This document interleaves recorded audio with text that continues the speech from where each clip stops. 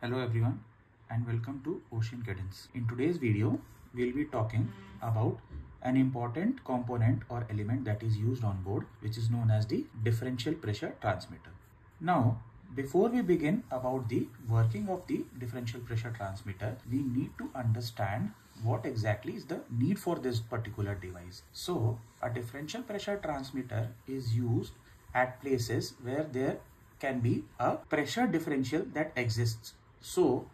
as the name itself implies, for the pressure differential to exist, there would definitely be a high pressure side and a low pressure side, or two sides of flow and two sides of pressure segregated by a particular element.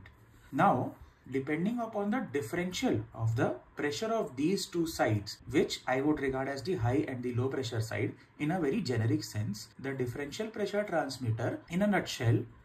gauges it, then converts it into an electrical signal, and then finally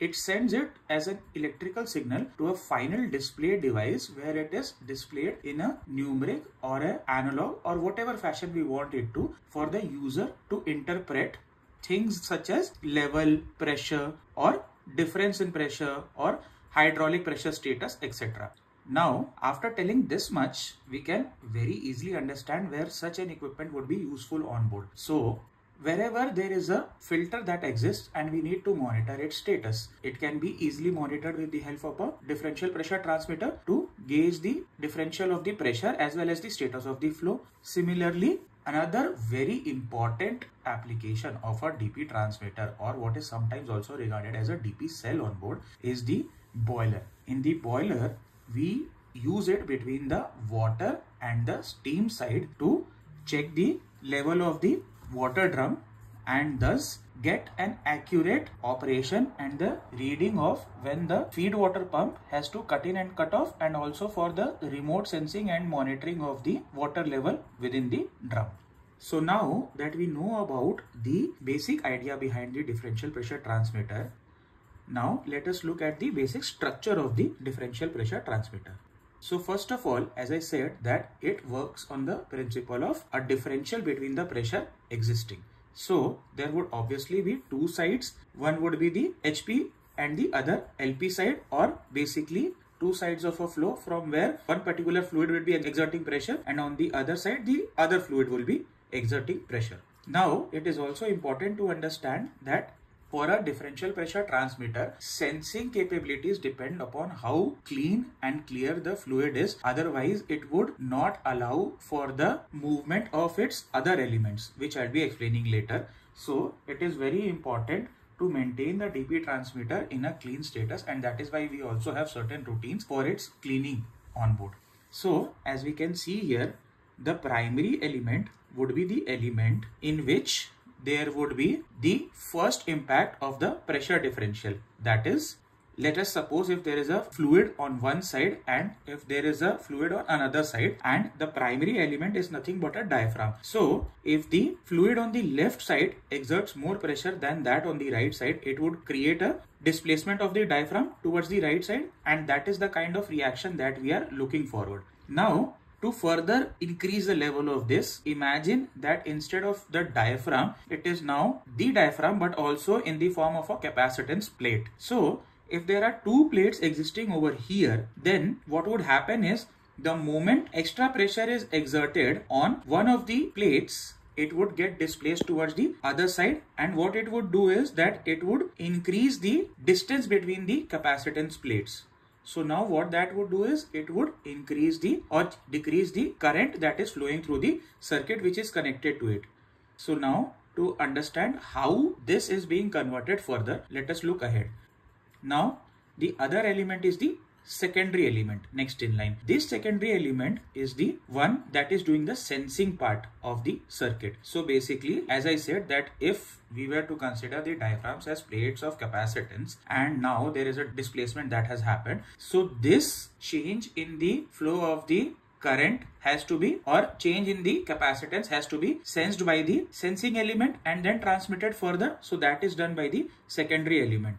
and then it is sent to an electronic housing. In the electronic housing, we can see that there would be current applied across the circuit, and what it would mean is that as the capacitance of the circuit changes, so would proportionally the amount of current that is flowing through the circuit. And that means if our equipment is calibrated, that is the DP transmitter is calibrated to display a certain reading with this proportional change in the current that is flowing across it, what we as somebody standing outside would understand is that there is a change in the parameter that we are trying to observe. So for example, if on one side of the DP transmitter flow side I have water and on the other side I have steam, and let us say now the steam is exerting more pressure. So basically what I want to understand here is that the steam is more and also in high pressure and in high quantity state. That means the water level has gone down. So when the steam exerts more pressure, it would push the diaphragm in the left hand side, and what it would necessarily mean is that the change in capacitance would also create a change in the flow of the current across the circuit, that is the final element on the display side, and that would translate necessarily into a change in the reading that we can observe on our meters or our display boards that we have in the engine room or in the local station or wherever we want to install it. Over here in this diagram, we can also see that in a balanced state, particularly the capacitive sensor, when there is no deflection between the high and the low side, the diaphragm would be in a zero position, and that means there would be no current outflow, and that would be the equilibrium state. And this is the state at which we usually calibrate the DP transmitter if we are manually calibrating it, let's say. So a lot of times you would come across a situation on board where you have to calibrate the DP transmitter when you are working on a boiler as a periodic routine, or sometimes if it is malfunctioning also. So the equilibrium state at which the calibration is done is the state where the diaphragm, if it is a capacitance type, that is, so would be when the diaphragm is at its zero position, and it means basically both sides are exerting equal pressure, and then it would be showing zero calibration reading on the final output meter. And again, as I have emphasized earlier in the video, any deflection between the high and the low side, depending upon the change of the fluid pressure that is exerted, would create a change in the capacitance values because of the diffraction in the diaphragm, and that would be interpreted as a positive or a negative signal output on the output side, and thus it would give a different kind of a reading altogether, and which would be transmitted as a different value on the final display status. And we can get to know the level status of the boiler, or wherever, let's say if it is implemented on a filter, then we can get to know the flow status across the filter, etc. It is also very important to understand that the diaphragm in the DP transmitter, and again I am talking particularly about the capacitance type because this is the one which is very commonly implemented, as it is easily available in the market for a very cheaper price. So the diaphragm here should not be damaged at any state. That means during the calibration part also, for inexperienced hands or any other inexperienced technicians, it is not advised to carry out any maintenance on the diaphragm side. Because if there is even the slightest of damage that occurs on the diaphragm, what it would mean is that it would create a disturbance in the equilibrium of the pressure upon which we are highly relying for measuring the output and getting the final calibration and the reading. So basically these three elements, that is the primary element, secondary element and the electronic housing, which we can see together, would constitute the entire DP transmitter. And during the overhaul or the calibration part, not much of a disturbance is carried out on the electronic housing as well as the internal part of the primary element. It is only the secondary element that is cleaned, calibrated with an external source, and also the flow side of both ends for the DP transmitter is checked to make sure that everything is in a clear and effective state. Also, it is very important to understand over here that under remote areas, let's say for example, if you're getting the signal in the engine room or in the remote panel of the operation of the boiler or any other equipment that we are monitoring, it is very important to understand that while calibrating, the